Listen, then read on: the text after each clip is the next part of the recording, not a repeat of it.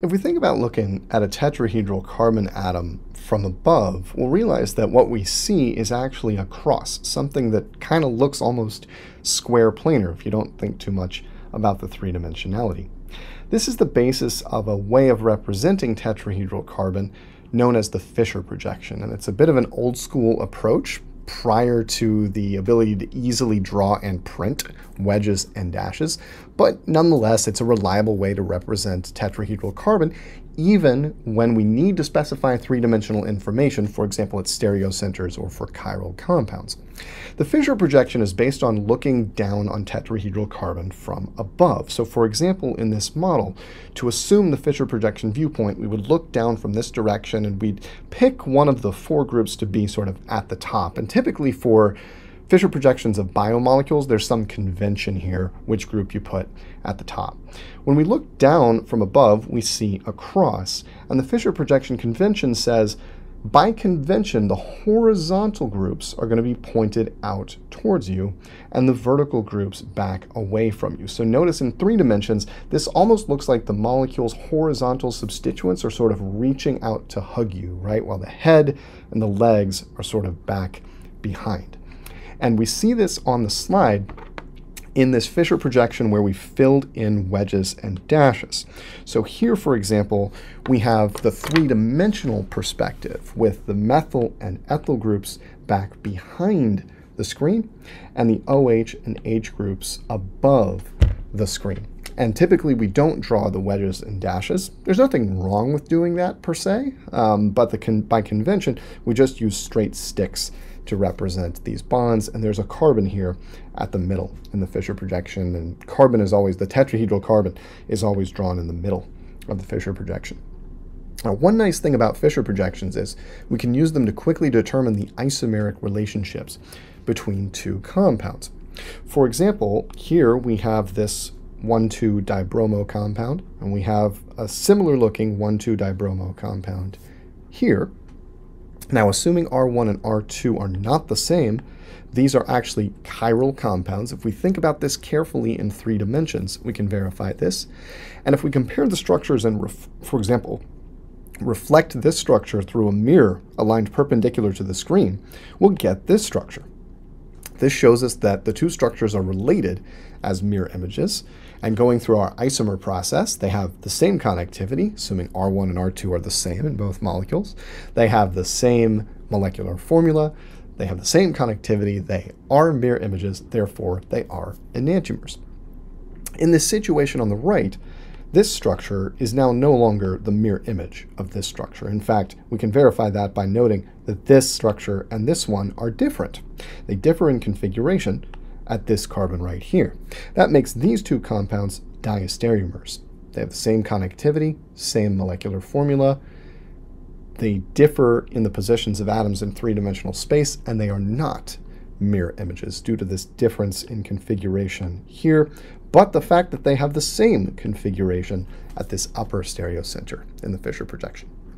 To get familiar with Fischer projections, I think it helps to convert them into bond line structures with wedges and dashes, and think about assigning R and S to these stereogenic carbons, these tetrahedral stereocenters that often show up at the centers of Fischer projections. And we're going to do that with 3 different molecules on this slide, including one with great biochemical relevance. This is the amino acid serine. So to start with this, let's talk about assigning R and S. You can do this from a Fischer projection with relative ease because of the standard conventions associated with the Fischer projection.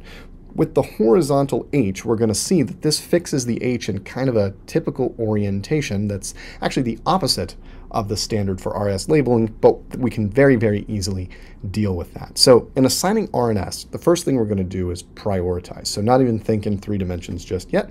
And we prioritize using atomic number and break ties using the first point of difference idea. We get the NH2 group as priority number 1, then the carboxylic acid group, then the CH2OH group, and then the hydrogen.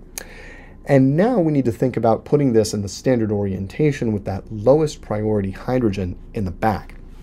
Now, what is this Fischer projection telling us about how the hydrogen is oriented in this structure? Well, in this structure, the hydrogen is on a horizontal bond. That implies that the hydrogen is pointed out towards you. In other words, the hydrogen is above the plane of the screen. And so we would draw it in 3 dimensions on a wedge like this, with the hydrogen closer to you than the central carbon. This is the opposite of where we want that hydrogen to be, pointed back behind the plane of the screen from the perspective of the RS convention. But this is very easy to deal with. Rather than worrying about rotating around the molecule, let's just look at groups 1, 2, and 3 and see what the sense of rotation is. In this case, it's counterclockwise. But this is in the orientation with the hydrogen pointed out towards us. If we want the hydrogen back away from us, well, all we have to do is sort of flip the sense of rotation, right? Because if things look, for example, counterclockwise from this perspective with the hydrogen up, then the sense of rotation, if we flip the molecule over and put the hydrogen back, will be the opposite. So rather than assigning S, we're going to assign the R configuration, because from the standard perspective behind the screen, we would see this sense of rotation as looking clockwise rather than counterclockwise. Now, to draw this structure as a bond line structure, the first thing to do is to lay down 2 of the groups and the central carbon in the plane. And I tend to do this by taking the top group and putting it on the right and the bottom group and putting it on the left. But here, you can do whatever makes the most sense to you visually. Now, where will the NH2 and H end up? Well, think about this structure and what it implies about the perspective we're taking on the Fischer projection. This implies that we're looking at the Fischer projection from this side, with the carboxylic acid group on our right and the CH2OH group on our left, as we see in this structure down here.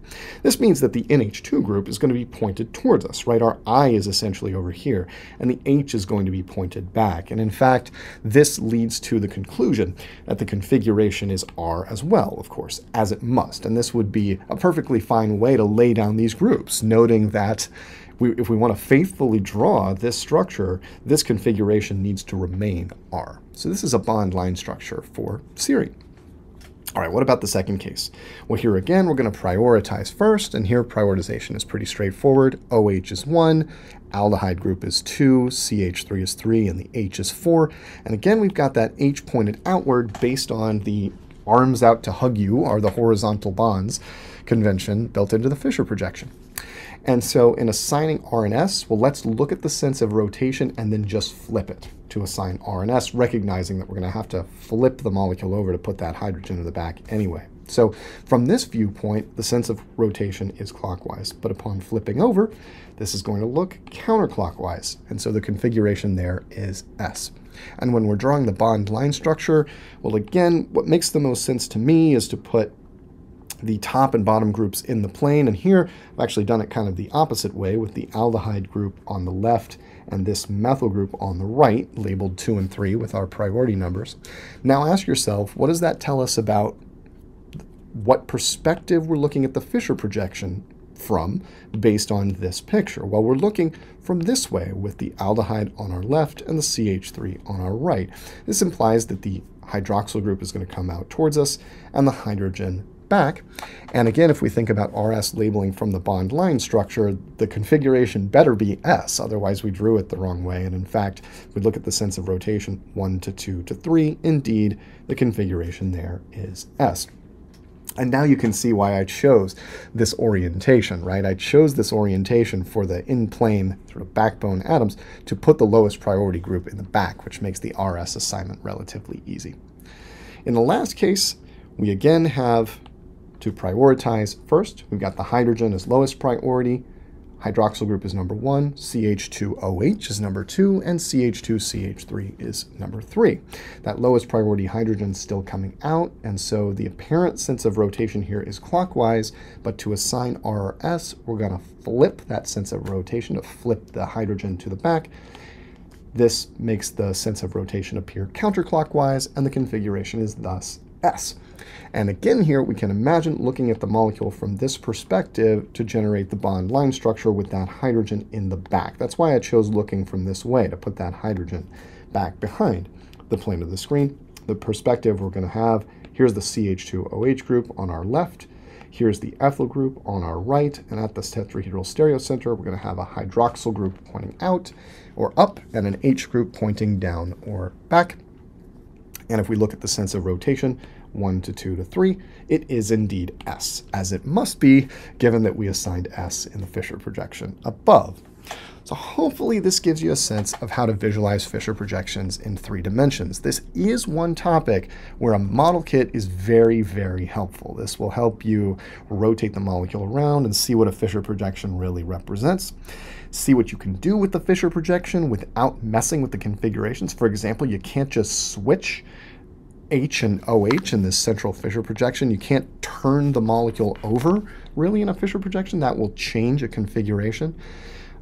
Things like this, and it will help you see Fischer projections with multiple stereocenters, which if you get into particularly carbohydrate chemistry in your later biochemistry courses is going to start becoming ubiquitous.